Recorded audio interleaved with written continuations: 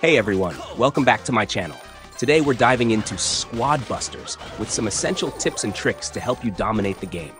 Feel free to drop your questions in the chat, and let's get started. Use Sprint strategically. Sprint is your best friend in sticky situations. Instead of using it to move around the map quickly, save it for when you need to escape or reposition during battles. This way, you won't be caught off guard when you really need a burst of speed. Keep your streak going. Consistently placing in the top 5 is more beneficial than always aiming for first place. This approach helps maintain a win streak, resulting in better rewards and faster progression.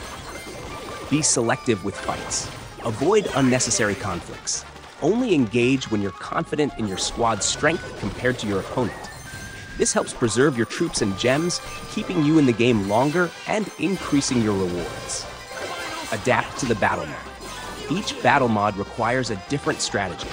Tailor your squad and tactics to the specific mod you're playing. For instance, in Angry Vines, prioritize troops that can survive the closing map area. Build strong early. Focus on building a strong squad early by collecting gold and expanding your team quickly. Early dominance sets the stage for easier victories later on. Control the middle. The center of the map usually offers the best loot. If you can control this area, you'll have access to more resources, helping you build a stronger squad faster. Be prepared for competition, as other players will also target this area. Use fusions and mega units wisely. Fusion combines identical heroes into a more powerful version, crucial for maintaining a strong squad.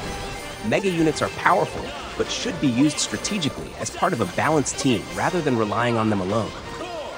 Utilize chest tickets.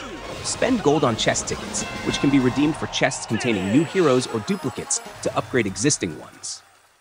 This is more efficient than buying characters directly and helps in building a diverse and strong squad.